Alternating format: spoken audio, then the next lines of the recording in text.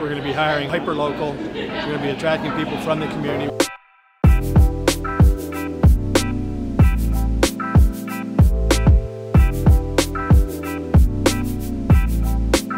Companies like Discover, and I think many others, have an opportunity to bring jobs to communities that need them the most. That's been an opportunity for a long time. We've had a great experience on the south side of Chicago in our Chatham office, attracting great talent with high energy that are staying much longer and performing at a high level. So it's part of our opportunity, it's part of our corporate responsibility to bring jobs to the communities where they're needed most.